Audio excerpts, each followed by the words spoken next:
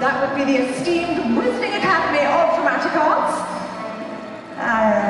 Well, not quite sure where everyone's gone off to.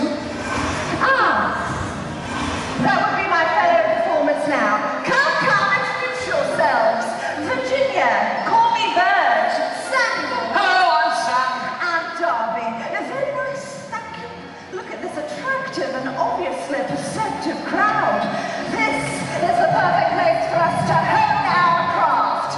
Let's finish getting ready. Let's. We're ready. As I was saying, on behalf of WADA, the Wizarding Academy of Dramatic Arts, we present to you the Tales of Beetle the Bard. We are a group of classically trained performers and puppeteers, constantly looking to perfect our artistry. We certainly don't do it for the money. Absolutely not. We do not accept payment. This is about art. Ladies and gentlemen, the Wizarding world is filled with tales of courage, Gallantry, friendship, hope, and explosions. What? Unmet love. And some of the most famous of those tales come from a man who lived over 500 years ago. His name was Beetle the Bard, and he had one of the most luxuriant beards. Samuel, I hardly think they cared about his beard. His luxuriant beard. Truth be told, I would wager a Gringotts all stacked with galleons that there was not a child raised in the Wizarding world today who doesn't know about the tales of Beetle the Bard. Well, what about the warlock's hairy heart? The wizard in the hopping box. Gravity, gravity, and the cackling stuff! Are you both quite finished? I would like to continue before my patience runs out. Would you look at that bird? What's that sound? That's Becky's patience running out. Sorry. Let's do what we came here to do. What's that? Right. Theater. Places. Well, what story are we telling? Got it. Ladies and gentlemen, this tale is undoubtedly one with which you may be familiar. It concerns the fortunes of three brothers. Wait! What is it now? Can I play one of the brothers? I never get to do it. I'm always, You can be the second brother, but be careful. I'm always careful. My fellow witches and wizards, everyone ready? We now present to you the tale of the three brothers.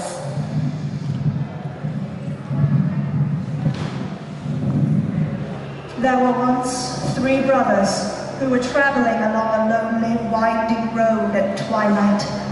In time, the brothers reached a river too treacherous to pass, but being learned in the magical arts, they simply waved their wands and made a bridge.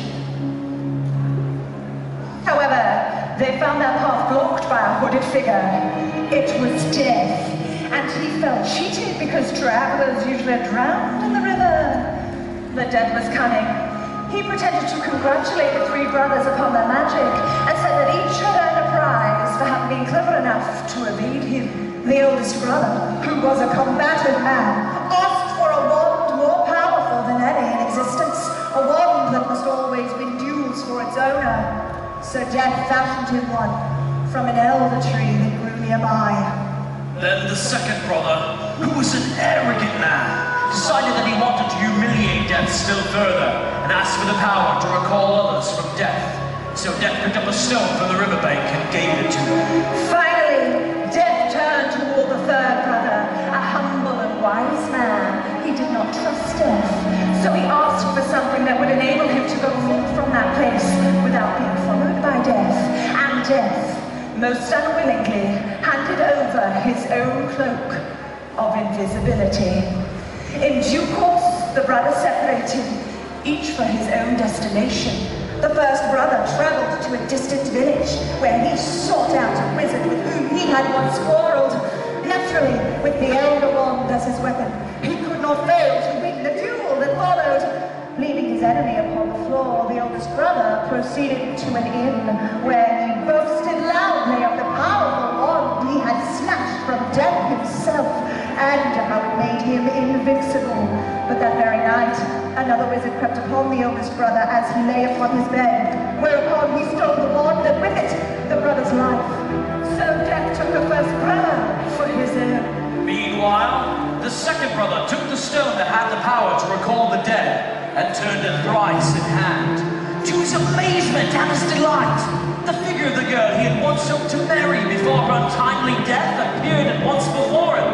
Yet soon she turned sad and cold, for she did not belong in the mortal world. Driven mad with hopeless longing, the second brother took his own life, so as truly to join her. And so Death took the second brother for his own. As for the third brother, Death searched for many years, but was never able to find him.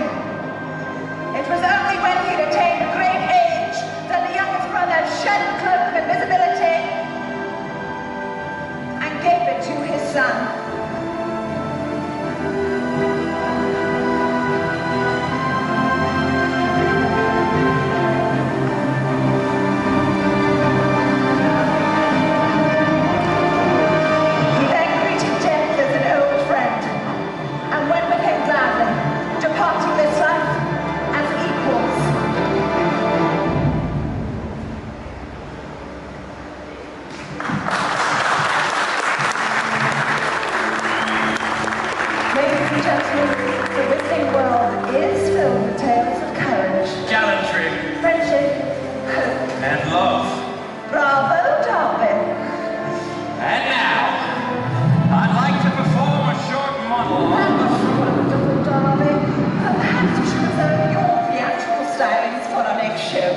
We must be off.